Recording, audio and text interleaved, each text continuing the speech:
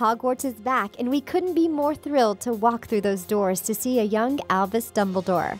We've literally been counting down the days, haven't you? Theories have sprung up everywhere from the exhilarating trailer, hinting at what the movie might have in store. Are you the greatest Potter fan? Well, watch this video to dive into the most shocking theories of the new film, broken down by the second. Are you as stoked about the wizarding world as us? Then give us a like and subscribe below for more great videos like this. Now on to 10 theories about the Fantastic Beasts, the Crimes of Grindelwald trailer. Credence controls.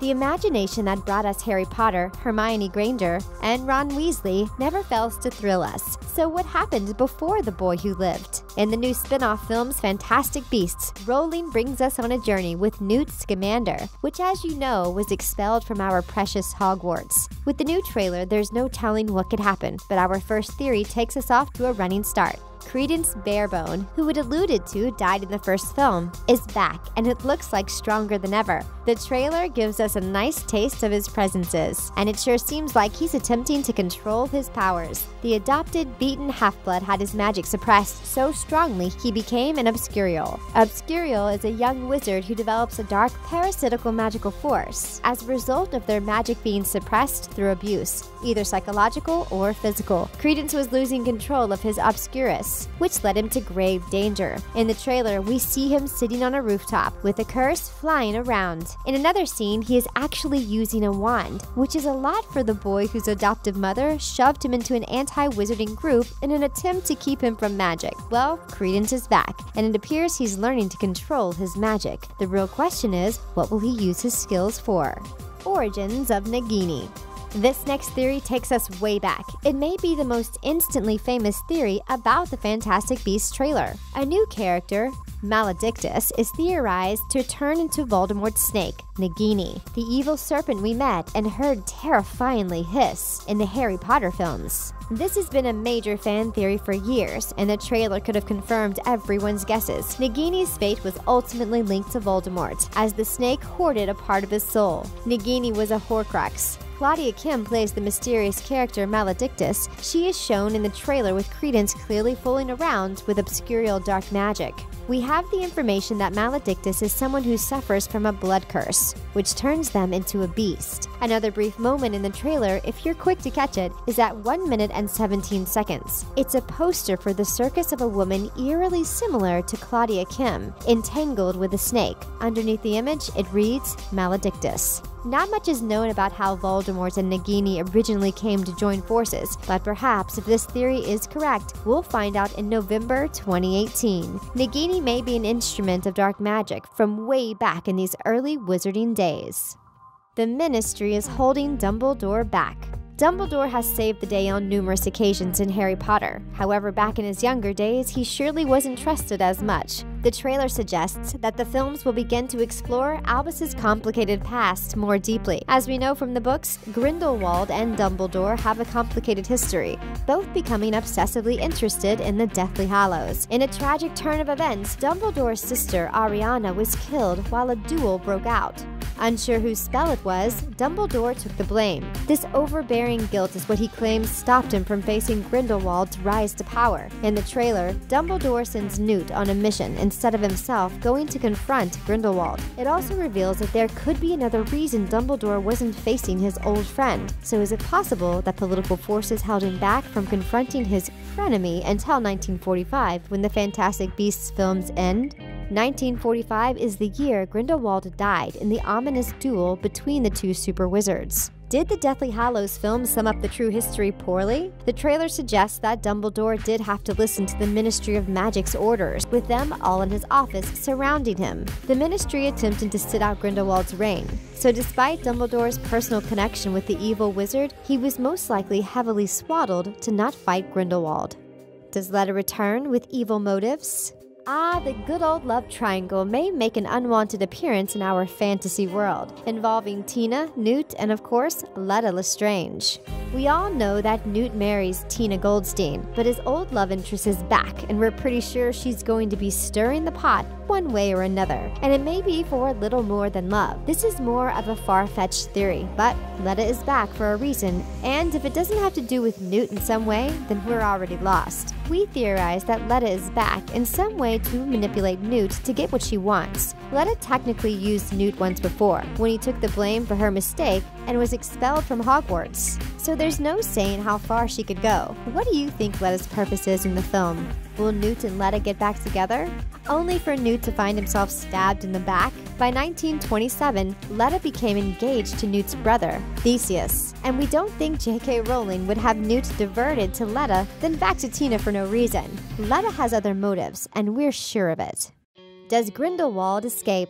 In the thrilling and fast-paced trailer, we get a better look at Grindelwald's white face. The infamous villain played by Johnny Depp only made a sneak appearance at the end of the last film, and now he's back for more. Gellert Grindelwald is considered the second most dangerous wizard after Tom Riddle, an idealistic revolutionary one at that. In the trailer, it appears he is standing before Wizigamat, the Parliament and High Court of Britain's wizarding world. Though it looks like Grindelwald will answer for his crimes, we're almost certain that isn't what is going to go down. We mean Grindelwald is terrifying and notorious, and a little law enforcement isn't going to stop him. Plus, there's proof. Later in the trailer, a carriage busts through the doors, which is most likely his big escape. The carriage was pulled by Thestrals, a type of creature that is invisible to anyone who hasn't seen death. We wonder who else can see the Thestrals. Newt and Ministry officials, perhaps? The carriage flies through the air, dodging wizards and witches on brooms next to it. Clearly, this is some sort of grand breakout. Inside the carriage, we theorize, is our criminal wizard mastermind Grindelwald, or perhaps it was a diversion for him to escape another way. Either way, Grindelwald is out and at large. Dumbledore defends against dark arts professor. During the early wizarding world, we get to see the youth of Dumbledore, played by lovable actor Jude Law. In the trailer, though, he is not in the office we know so well to be his. We theorize that he was the professor of defense against the dark arts.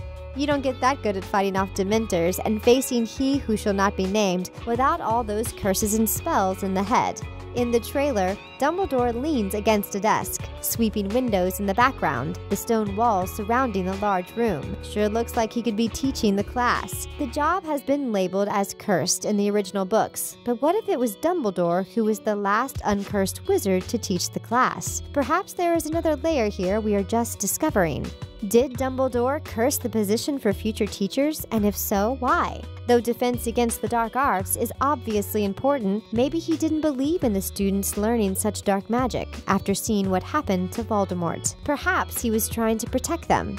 And though he couldn't get rid of the position, he cursed it instead. We're certain Dumbledore has more than a few secrets up those magic-wielding sleeves. Maledictus betrayed. Maledictus is going to be a major part of the new film. We speculate maybe even working with Grindelwald in the end. If Maledictus does turn out to be Nagini, we suspect that she works with Grindelwald, and when she tried to leave him, he cursed her. In the trailer, we see on the poster Maledictus with a snake. Underneath the translation of the French slogan reads, "In the flesh," meaning the audience most likely gets to see her turn into the terrifying snake at the circus. Perhaps Grindelwald found out about her power and decided to use it to his advantage. Grindelwald's story mirrors that of the Nazis, insinuating that during the Second World War, wizards and witches may have been involved. Grindelwald is eerily similar to Hitler, and even dies the same year Hitler does. Hitler would use any names necessary to see his evil goals come to fruition, and we're certain the same goes for Grindelwald. As the building explodes in the trailer, a man stands in the center. Unable to make out who it is, we theorize it is either Grindelwald freeing Maledictus, or Maledictus using Credence to free both of them and go to the Dark Lord. Her allegiance may have been swayed, it appears. The question remains, did Grindelwald curse Maledictus to remain a snake forever? Credence held captive. We already know Credence is back, but is he also in the circus, or held captive by the circus? Maybe this is the reason that he is learning to control his powers, to possibly escape. Many theories have arisen simply stating that Credence joined the circus. However, we're certain it's darker than that. What if Credence is actually being held captive by the circus? This would explain his visible anger in the trailer as he attempts to use a wand. At another moment in the circus tent, the audience watches something or someone in a cage.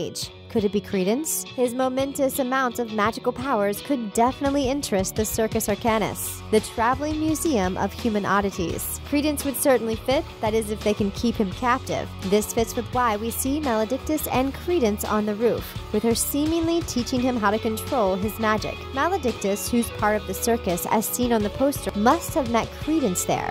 If Maledictus is on the dark side, his powers would interest her greatly. What if she helped him escape and then began teaching him magic? A picture was released for the film with Maledictus and Credence, her arm around him. Seems to us like that's one large hint of her taking him under her evil snake venom control.